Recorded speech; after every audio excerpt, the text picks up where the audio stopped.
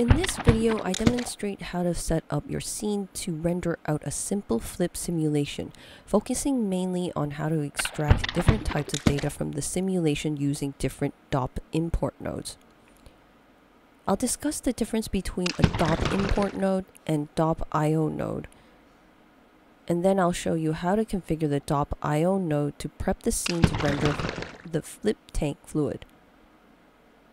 Then I'll explain why we need to render the RBD object from the simulation instead of using the original geometry node. Last, I quickly set up some simple materials and assign it to the respective geometries, the water and the teddy bear. Then I go over the lighting conditions and how to tweak the material so you can get the same look as I did in this animation. The material setup is using the built-in Redshift materials, so it's nothing special. Since material setup is not the focus of this video, don't expect much from the material setup. This video mainly focuses on extracting the data from the simulation to prep it for rendering. If you're wondering how to set up the flip tank sim where the teddy falls down, I showed that in a different video titled Flip Tank Basics for Beginners, link in the description. So I rendered out the teddy bear scene, and this is how it looks like. This animation has whitewater added to it. This foam is added to it. Now that wasn't covered in this video yet, and I'm probably not gonna have time to cover in this video, but it'll probably be the next video after this. So I'm just gonna go over how to set up. We have the simulation running here. We have it. We know how to set this up. However, in order to render this, it needs to be in a geometry format, or it needs to be in a different format. As you can see here, if I put a render flag on the dopnet, let's put in the Redshift. I'm just gonna lower. If I put this here, camera 1, I'm just gonna put it on a dome light. So camera 1, this is the angle. It's not gonna render. I mean, you see the teddy bears, but you don't see this flip simulation. It needs to be in a different format. As we know, that's where the DOP import comes in. Now the DOP import is the one that I've been using in the previous videos. This is not what we're gonna use. There's actually a different one. So if you go to DOP, there's actually quite a few. This one, DOP IO, is the one we're going to use for the flip tank simulation, to render the flip tank. So DOP import is mostly for geometry, to turn it into geometry or points or something. But for this one, I'm going to use the DOP IO. Now for the DOP IO, again, we have to specify DOP network. So that's this guy. And it's asking us for the DOP node that we want to render out, which would be the flip object. So you can search for this in the dopnet, which is in the flip sim context, which is where we are at right now, and inside the dopnet. So we have to look for this dopnet, which is this one, and inside there's a flip object. That's what we're trying to convert the fluid. That would be this guy.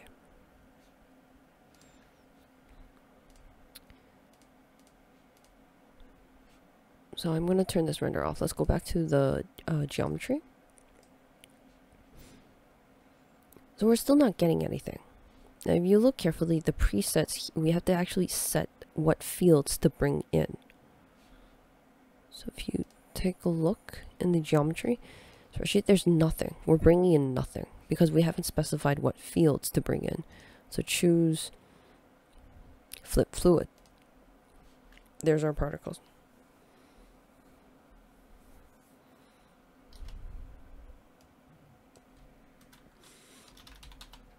Now I'm going to compress all this data. So this just makes the data more compact. Particles, fluid surface. This will convert it into a fluid. That's what we've seen.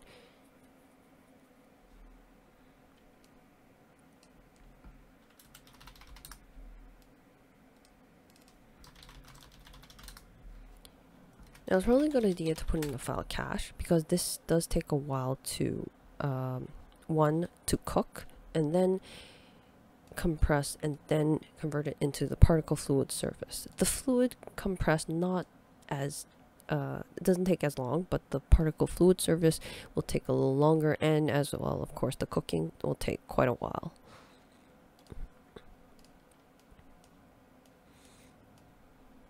Throw it down, and then you can just cache it out. Now you probably noticed that there's no teddy bears. This only brings in the fluid. Now how do we bring in the teddy bear? Because I can't just, like, leaving this flag on doesn't do anything. That's just up there. That's just the teddy bear being up there. That's the stationary spot that he's at, right up there. That's not what I want to render. Because if you remember correctly, in the flip simulation, the teddy bears are imported as RBD objects. So they are part of the simulation. They drop into this tank. So we really don't need this flag. Rendering the teddy bear up here doesn't help us at all. So I'm gonna turn off the render flag off this the teddy bear, the initial geometry. Go back into the flip sim. Now I'm gonna use my good old DOP import. Now this is the one that I've been using in my previous videos. Drop in the dopnet here, specify what it is, and then import style. What do I want to import? I want to import fetch geometry from DOP network. Okay, but it's getting all the particles and the teddy bear. Now I just want the teddy bear. So let's take a look. Over here, for the dopnet, what does it have? It has this tree diagram. It has a flip object, which we've imported the flip object into this DOP import. And then we have a ground plane, which we don't need.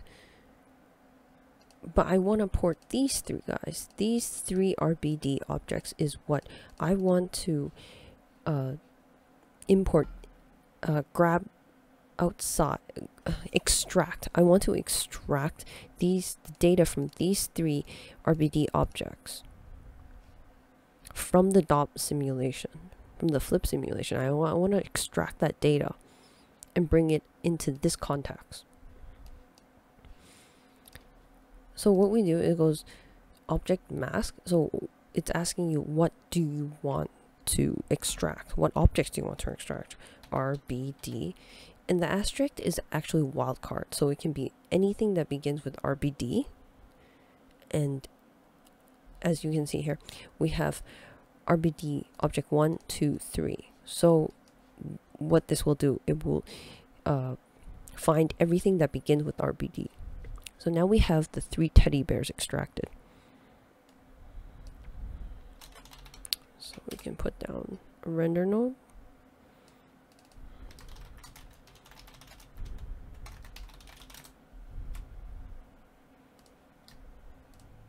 You gotta have both of them.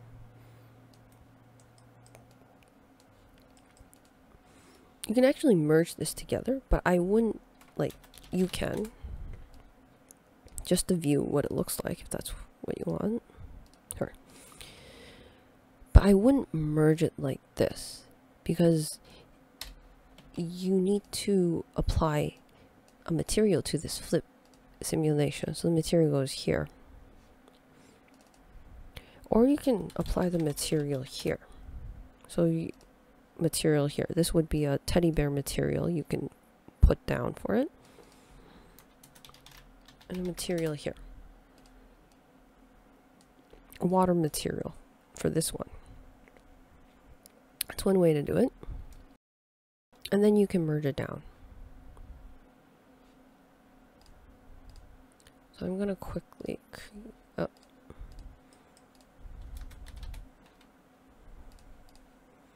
I'm just going to quickly make a water material, like super fast.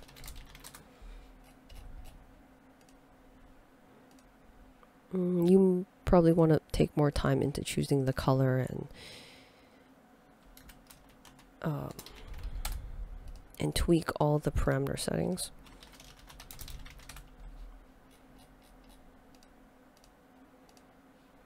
I'm gonna choose a red color, sure. I'm gonna go back.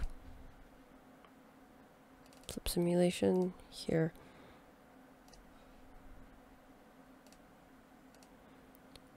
The plastic. And this one would be my water.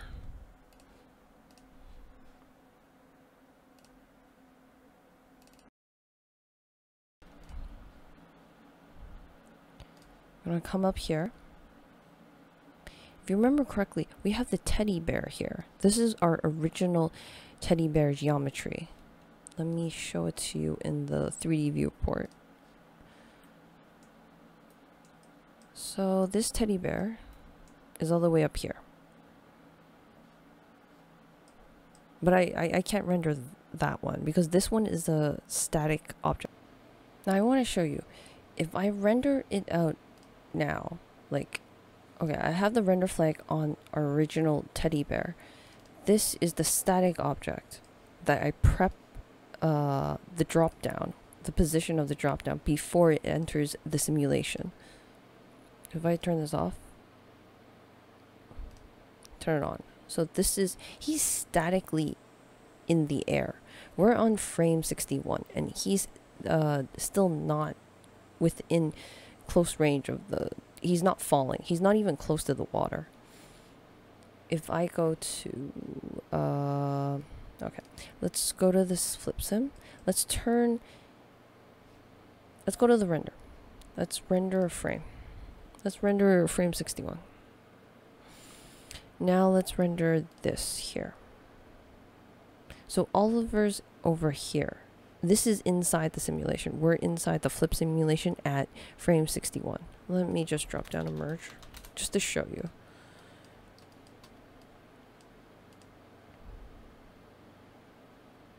So Oliver's supposed to be falling into the fluid right now. So we can just delete this. I don't need that.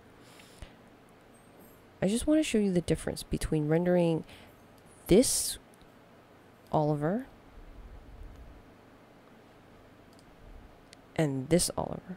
So I'm going to turn off the render flag. So we're only rendering this Oliver over here. And I don't see him anywhere in here.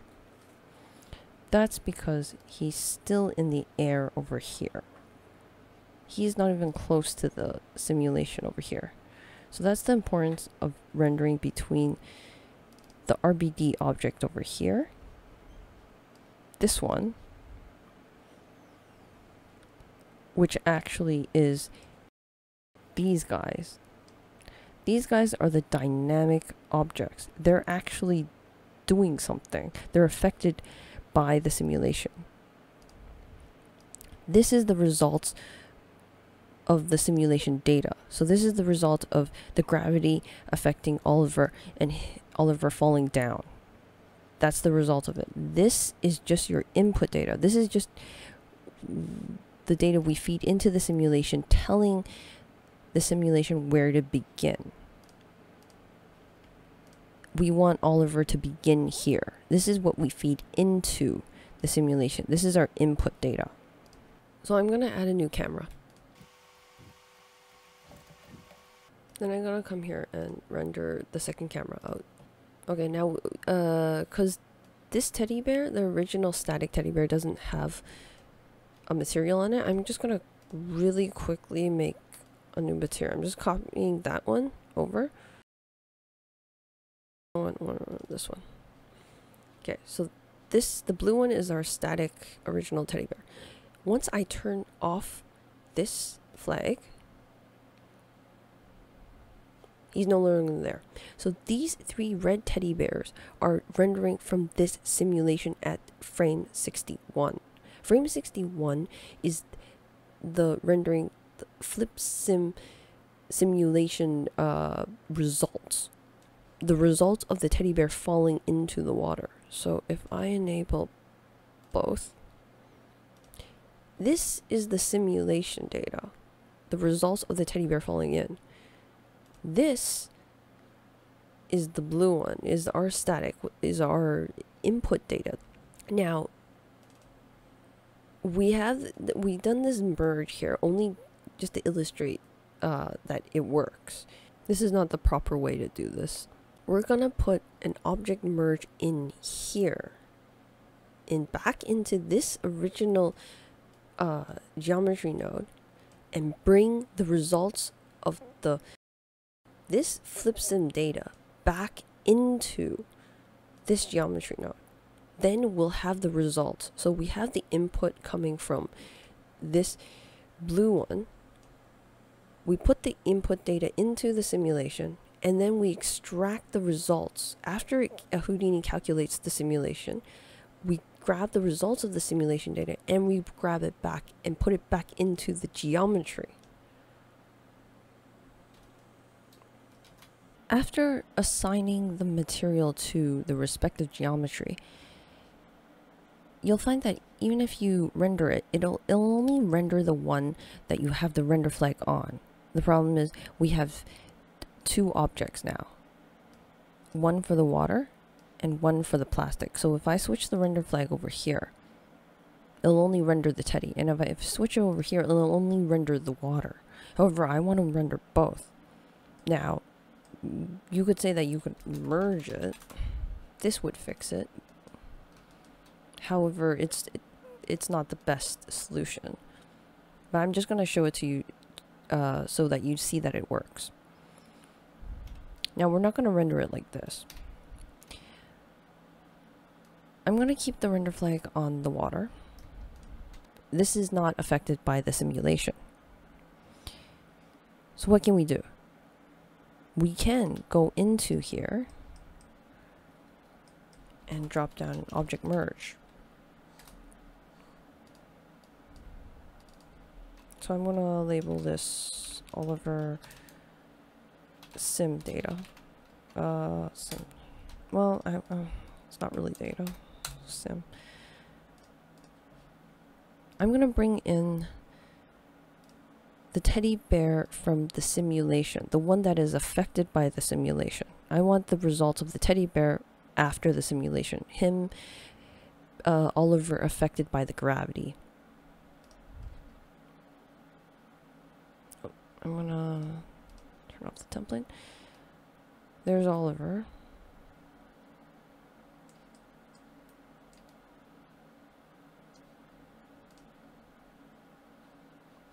So he is falling in. Then we put down a null here. I'm gonna call this render. So we're gonna render this one. And that way, it's more organized. So we couldn't render the original teddy bear, like this original teddy, because this one is actually static. But we can put down an object merge node and bring in the results of the teddy bear affected by the simulation, which is this guy. So basically the object merge node is bringing in this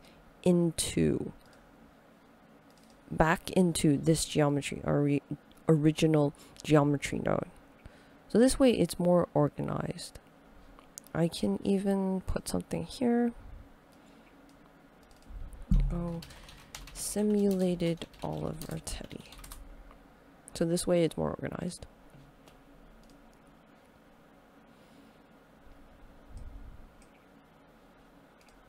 We render this out now. So there's our teddy bear.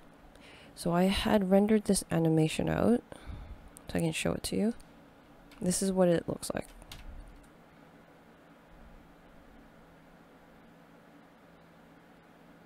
So we have our teddy bear and we have our water. So as you can see here, the render that we've done looks nothing like what I showed at the beginning of the tutorial. This.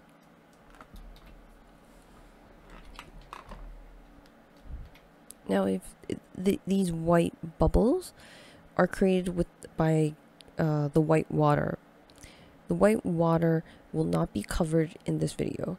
However, I will show you how to get this material, like this water, this blue water looks nothing, what we have right now looks nothing like this.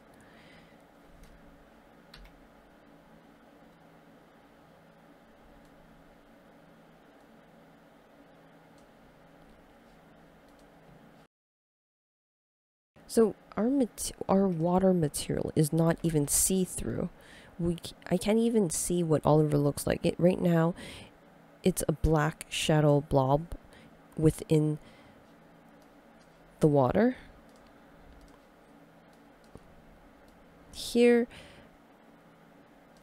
this is see-through. I can actually make out some of the features on Oliver's face.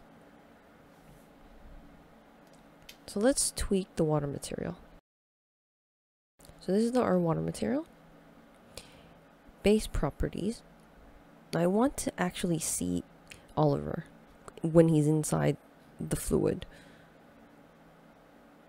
The transmittance color is giving the water the blueness. Let's turn down the absorption scale so it's like 0.5 and see what happens.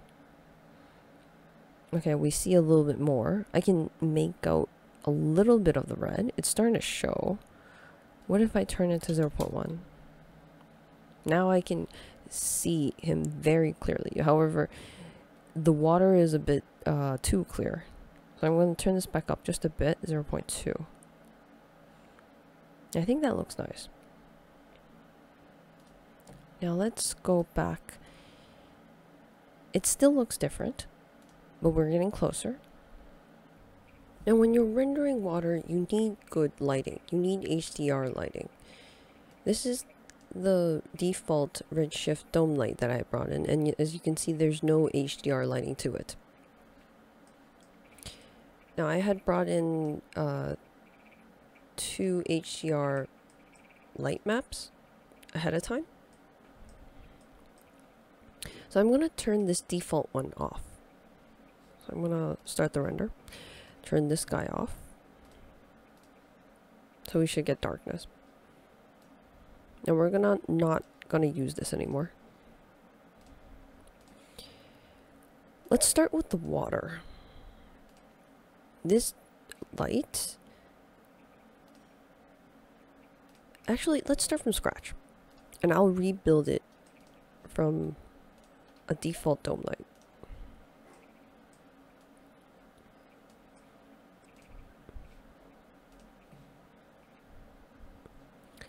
So the light's coming from this one right now. So these two are off. Let's switch to frame 61. So we have a nice frame. Now I'm going to use these two for references.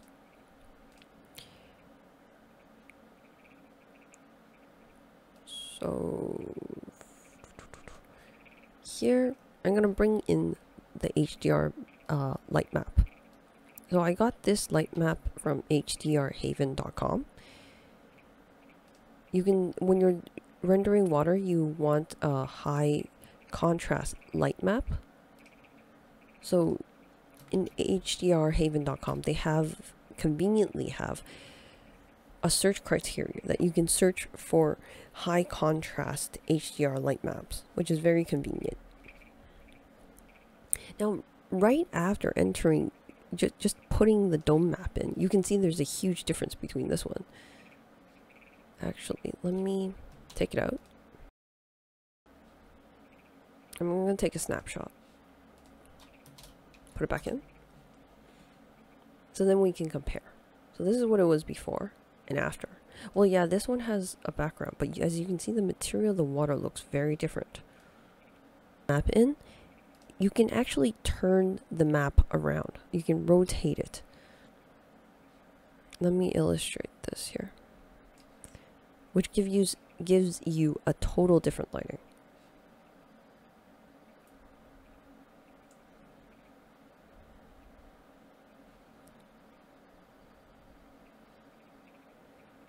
That looks pretty good.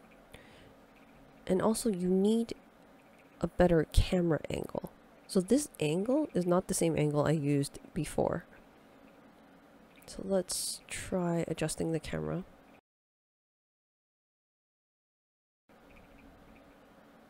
It's starting to get there.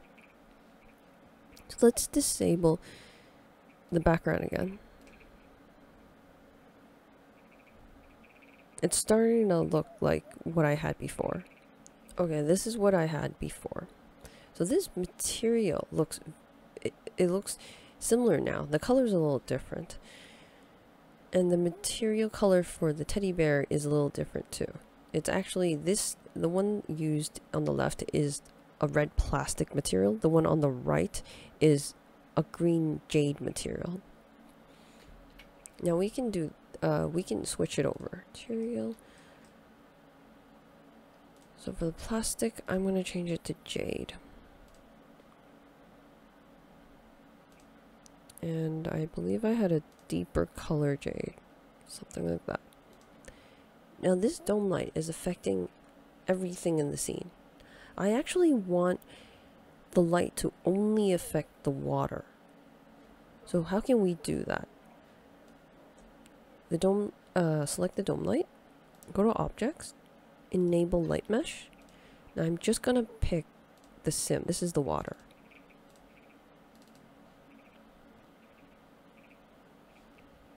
And I'm gonna create another geometry. The issue is here in the flip sim, I merged them both together, the water and the teddy bear. They're merged together, so I don't want that. Let's remove it. So it's got the render flag is on the water. Let's go back up here. Put down an object merge. All over render. I should probably put a null after that, but so let me go back to the light dome objects. Let me disable this. So this is what we had. This is light affecting everything in the scene. So now we can see Oliver. Now after I enable this, because I put in flip sim. So light for this dome light is only affecting what I selected here, which is the water. This is because I want a different lighting condition for the water and a different one for the teddy bear. Let's add another dome light.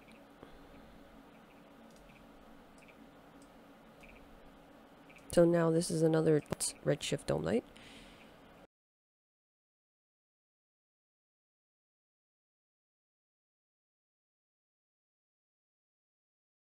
Now I have these color hex values I recorded ahead of time because it takes a while to play around with it until you can get the right color that you want. But for filming purposes, I'm just gonna, I prepared before. I'm gonna turn this up. Okay, let's see. So it still looks a little different in the render, especially with the teddy bear. This reflection, it looks a little softer, like it's smoother. Now, this is using the jade material with the Redshift jade material. So let's go into our Redshift ROP,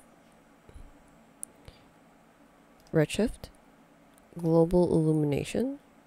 Now the GI, you need to choose something. I was using brute force.